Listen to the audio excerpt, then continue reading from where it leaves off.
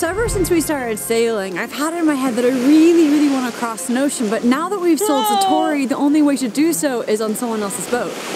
Problem is, I've never done ocean crossing before, and that's exactly the type of experience that boat owners are looking for.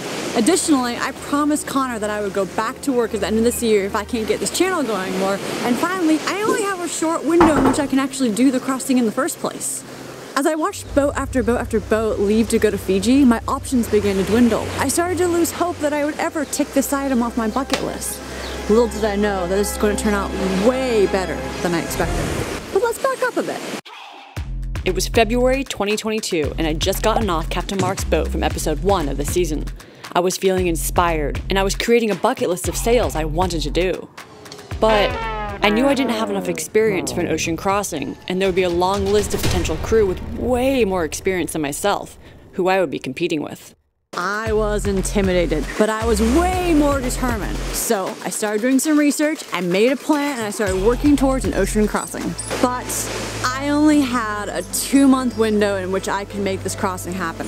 You see, I had bought a ticket to go home to the US at the end of June, but boats don't start leaving New Zealand until early May, which means I only had a 2-month window, and as any sailor knows, you cannot sail to a schedule. Weather will always win. Side note, bad weather can be avoided in many cases with good planning, but for longer crossings like I was hoping to make, there was a chance I would get caught in an unforeseen storm. This is insane! But as I've mentioned before, it's waves that sink boats, not wind, though wind does cause the buildup of waves.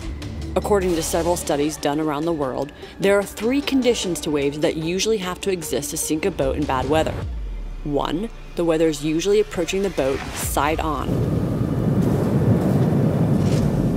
2, the wave is breaking. And 3, the wave is over 30% of the boat's length. But here is where it gets interesting. Ever heard of the rule of 7 or less? According to these same studies, if the swell period is 7 times or less than the wave's height, it is only then that the wave will break.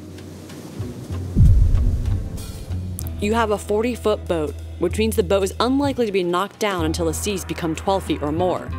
But, following the rule of 7 or less, as long as the swell period is 84 feet or more, the wave is unlikely to break. And it takes much bigger waves than that to pitch pull a boat. So yeah, you can't sail to a schedule. I needed to make a plan to get on a boat sooner than later so I'd have plenty of time. Hey Daniella. Hello, hello. So you're looking for a boat? Yeah, what are you looking for in a captain? Well, the more experienced they are, the more comfortable I feel, and there was 1 or 2 captains that I've been on their boats where they aren't super experienced, and you can kind of feel their nervousness when they don't know what's going to happen. Whereas someone like Captain Mark, he was super comfortable on a boat, so that made it really easy. When we were in big waves, I felt really comfortable with him. So wave miles experience, that's the biggest thing.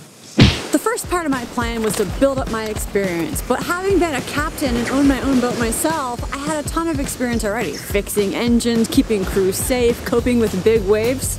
But I was missing one key piece to the puzzle. Being at sea would be potentially 2 weeks, and I'd only ever done 1 overnight sail. I am still feeling like poop.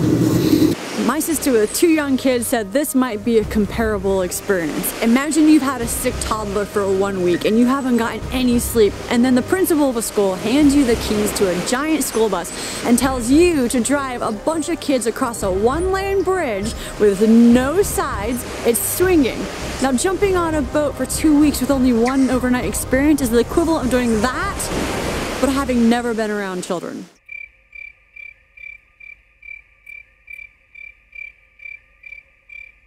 Now, as you guys know, if you watched the last episode, at the same time I was also getting a bunch of shit on YouTube from my viewers. Oh, but not you, lovely. You're absolutely darling. Thank you so much for watching. The theme was, don't sail, and if I'm completely honest, it was intense and very overwhelming. But as my nomad friends out there will completely understand, when you follow the dream, there's a lot of people telling you, you can't, you shouldn't, you will regret it, don't go, I wouldn't, it's gonna be shit. So I needed to get back on a boat. And what better way than to jump on a boat from Wellington to Auckland, which would take about 3 days.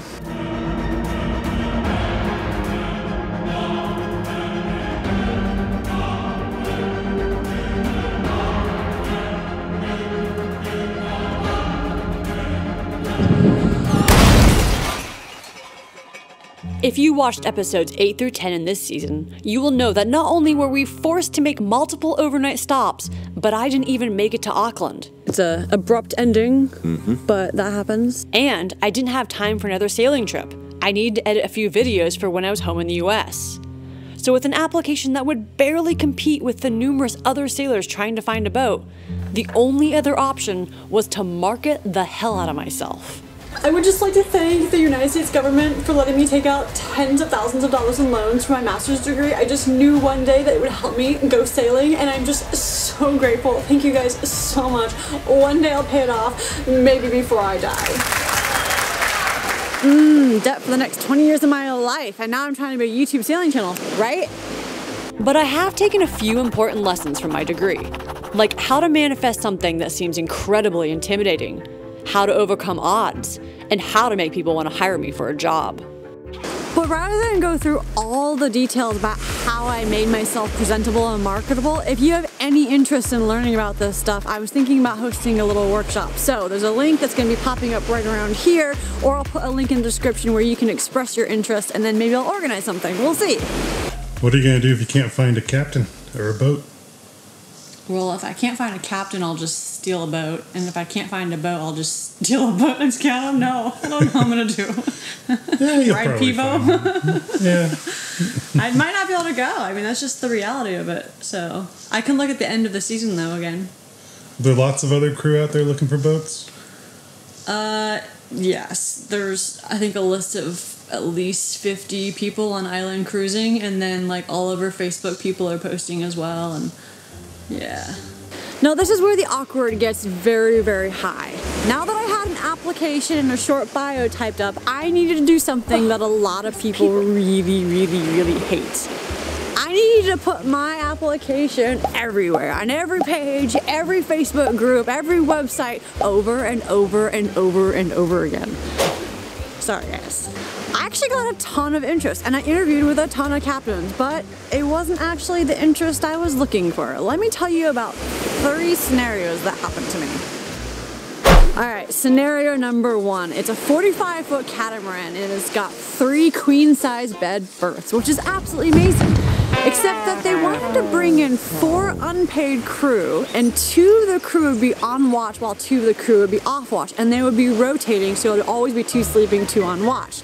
But they'd be sharing 1 bed because the other bed was full of all of their stuff, which means for 2 weeks straight we'd be sharing 1 set of sheets, rotating all the time.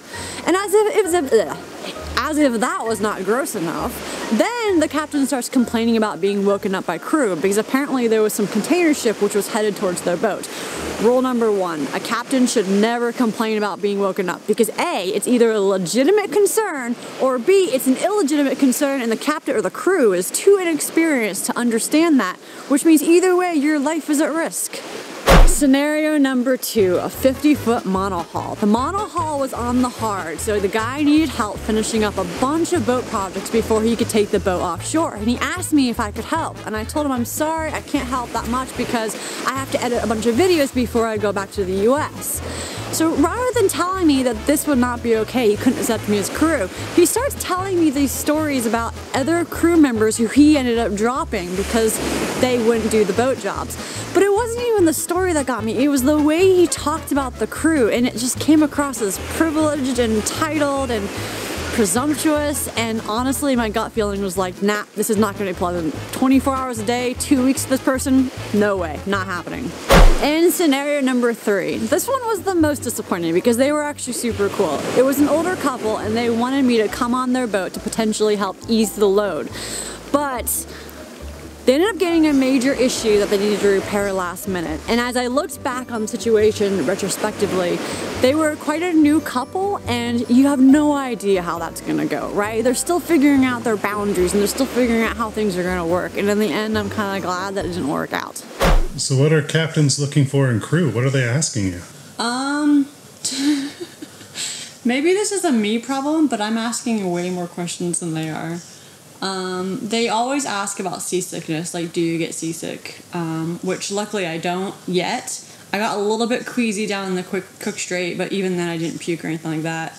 And that's pretty much it, but I think that's mostly because I'm on YouTube, so a lot of people have been watching like the sails that I've already done because they know my experience, so I don't know what they would normally ask.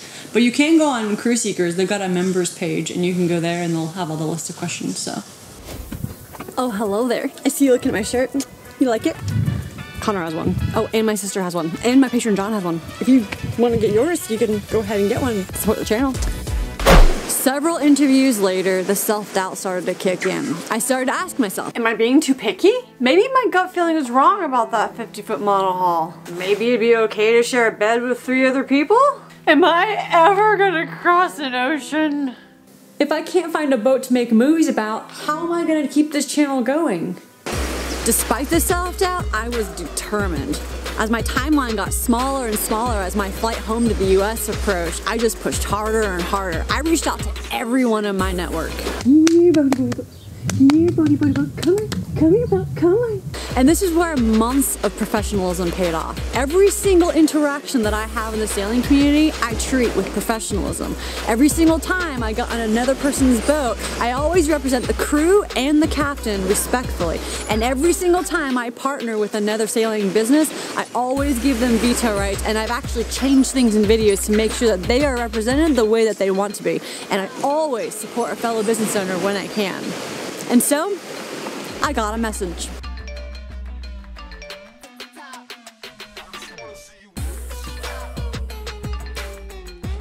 Pick me, pick me, pick me. Oh God, please pick me, pick me, pick me. Pick me, pick me, pick me, pick me, pick me, pick me. The pressure was on. A paid delivery with the owner? Ugh, tell me please, how do you stay professional while puking over the side? Am I even a real sailor? What if the captain finds out I bought this jacket specifically for this interview? What if something really bad happens to sea and I panic? What if they never want to hire me ever again? Does the owner know I'll be filming myself? It was go time. I perfected my resume, I doubled down on my interview questions, and I researched the hell out of this crossing. But one thing that I will never do is I will never exaggerate my experience, because the last thing that I want is to be at sea dealing with emergency that I said I was good at and have no idea what to do. Literally my worst nightmare. So what's more difficult, owning and sailing your own boat or finding another boat to sail on? Oh, definitely owning your own boat. Crewing is way better than owning a boat, guys. Let me tell you this now. Crewing is so much better. I want to do a video about this at some point, but crewing is definitely better. So now that you've crewed on a couple of boats, is it getting easier to find boats to crew on? Yeah, I think being a woman helps a lot. Every captain that I've talked to so far, they prefer women. And some of the boats, they will only have women. And they just don't want to have male crews. So I kind of feel bad for guys for that. And then, of course, YouTube, everyone wants to be on camera. Well, not everyone. A lot of people don't want to be on camera specifically, but there's a lot of people who do want to be on camera, or they're looking for, this free movie made from their experience. So that makes it a lot easier. And then I like to think I'm a pretty good crew member. I contribute well, I'm considerate, and I have some pretty good references that are helping me out. So I think I have it easier than most people. So when I finally got that call from Captain Peter, I let him know both my strengths and my weaknesses. Just over a week later, I got this message. I was going to Fiji as hired crew. I was going to Fiji as hired crew. I was going to Fiji as hired crew. I was going to Fiji as hired crew. Alright guys, if you like this episode, go ahead and watch this one right here where I go into my top 10 anchorages in New Zealand, and while I'm telling you that story, I give you a bit of background about both Connor and myself. And also in 2 weeks, I'll put the video right here where I sailed to Fiji.